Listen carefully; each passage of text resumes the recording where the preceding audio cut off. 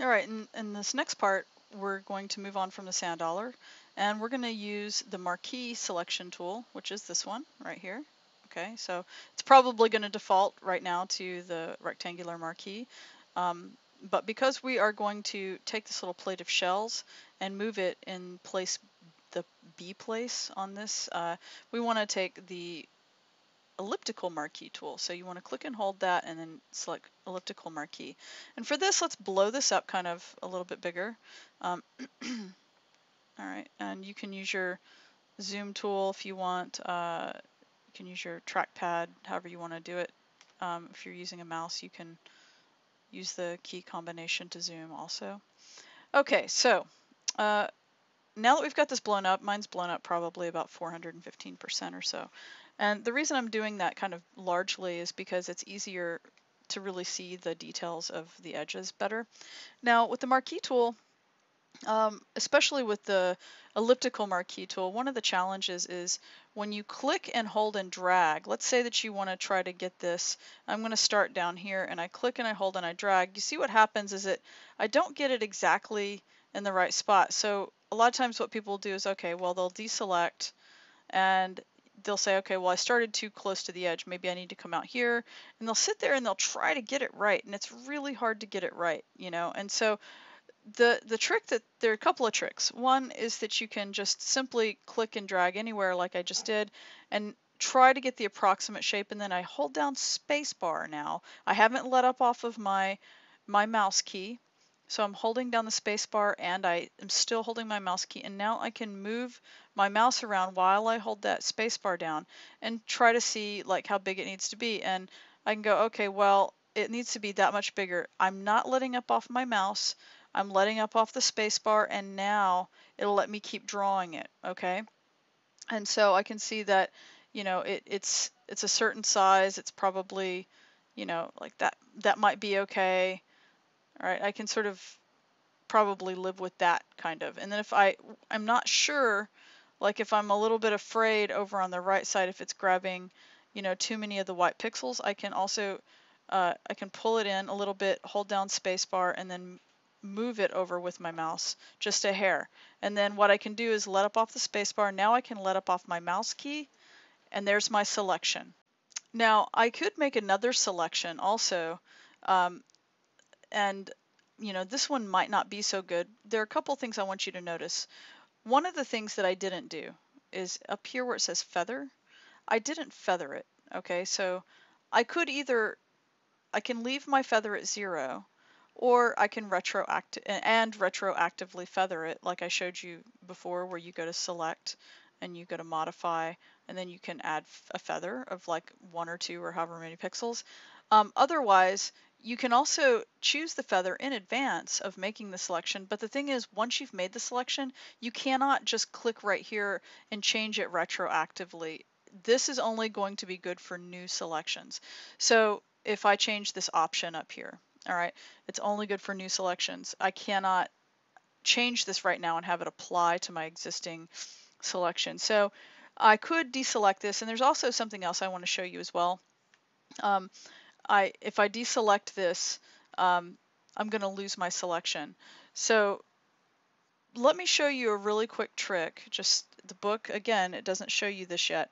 But if I go up and I say select, and then I go to save selection, I can call this shells, plate of shells, shells 1, okay? So that's my first plate of shells selection. I can say okay. And now if I deselect and I do a bunch of let's say I do a bunch of other stuff and I really don't want to go back in my history because I'll lose other things that I did. What I can do now is I can just I can simply go up to here, say select, oops, let's try that again. Load selection. And then I choose where it says channel, I choose plate of shells 1, okay?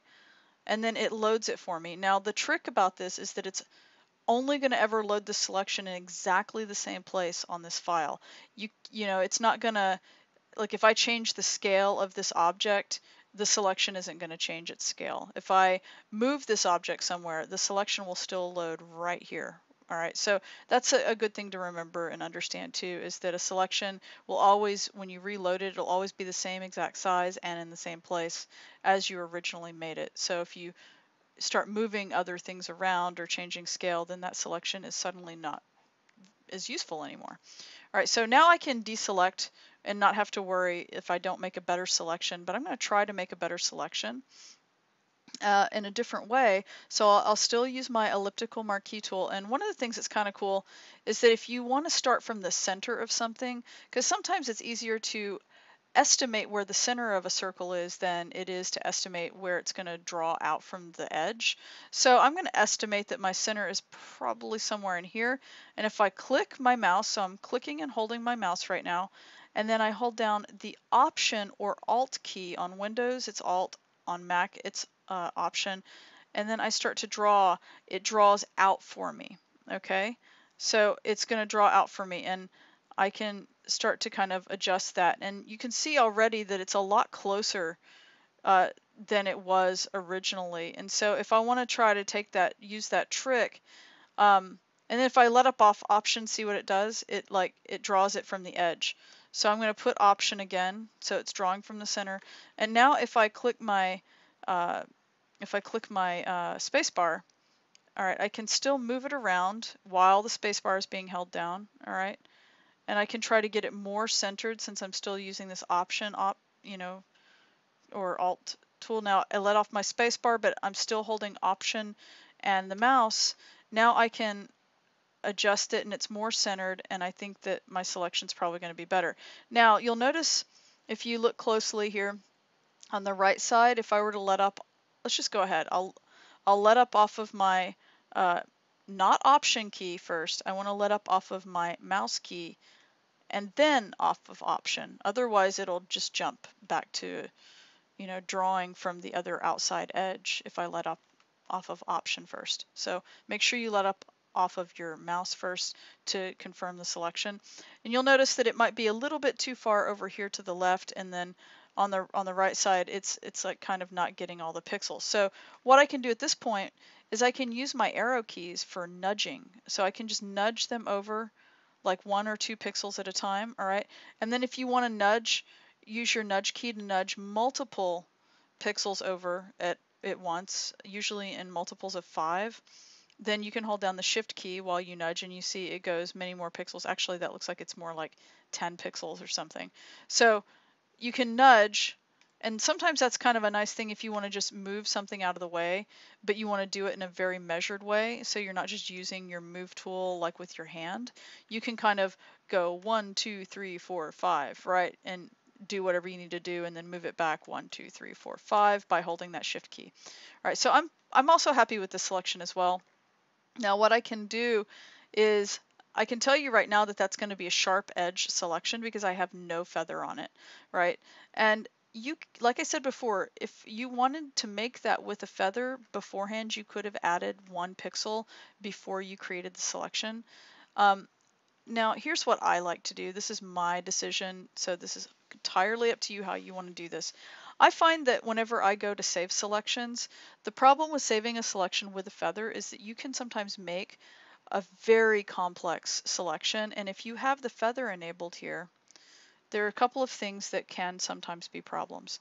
If you have the feather enabled, first of all, that complex selection that you've just made, it can never not have a feather, right? You can't unfeather it. You can always add a feather later, but you can't take a feather away without actually going back and modifying the selection through this thing called select and mask, and sometimes you still can't get it exactly the way you want it. So I typically like to make a lot of my selections without a feather first, because I can always go back and add it later. And then if I save my selection without a feather, I can sometimes use that to my advantage to, sometimes I want to save the selection with a feather, or I want to add a bigger feather or a smaller feather, and I can try different things, but if you add that feather first, you can't undo it. The other problem with, I find, for me personally, is that putting a feather right here on one of your main selection tools, like one of the marquees that you use all the time, is that it will remember the last setting that you chose if you don't reset your Photoshop preferences every time you open it. And so if you go and you forget to remove the feather, then you can go and make a whole bunch of selections, and your edges will be fuzzy, and then you'll have to undo them and redo them by taking this off if you don't, if you want something that's completely sharp and crisp. So I personally don't love using this. That's my choice. Okay. Okay. So, but anyway, what I can do at this point, if I want to go ahead and add a feather, is that I can go up here to select, and I'll modify, and I'll say feather, and I'll feather it by 1 pixel. Okay. And then I'm going to zoom back out. I'll use my zoom and my Alt option. I'll just click a few times. And then you can see that we're supposed to be putting it here in this area B. Okay, so what I'll do here is if I want to use my move tool, I could just take it and move it. That's one option. Okay. The other option is I could duplicate it by holding down Option or Alt. You see I get that double-headed arrow right here. And I could drag it up there and then it would duplicate it. But the problem is that, like I said before, if you look at my layers, I would like to have a second layer so it's independent. So what I'm going to do instead is I'm going to copy it with a Control or Command C as in copy. Oops. Oh, and look what it says. It warned me. Let's try that again. See, it says it can't complete the copy command because the selected area is empty. And you might look at that and go, what are you talking about? There's a shell, a plate of shells. Well, look at, I have sand dollar selected right now. It's trying to select empty, like basically empty space right here. And I need to select my original layer 0. Okay, that is where the sand dollar, excuse me, that's where the actual plate of shells is. So now if I hit Command or Control C, I can go ahead and paste it. And now it just made a new layer called layer 1. I'll double click that and I'll rename that and I'll call it plate of shells. Okay. And now if I take my move tool, I can happily move it up there, and you can see because of what I did, I feathered that edge. It's not too sharp, and it actually looks pretty decent. In my opinion, I think it would be too crisp otherwise. And again, that's up to you. You can make it however you want. Okay, and so again, this is a little different than the book showed you. I made a layer, I feathered the edge in a different way, and so on. But that shows you a little bit about what you can do with that elliptical marquee tool. All right, and then yeah, let's go ahead and move on to the next demonstration, where I'm going to show you how you can use a combination of some tools using like the rectangular marquee along with, say, the magic wand tool, for instance. Okay.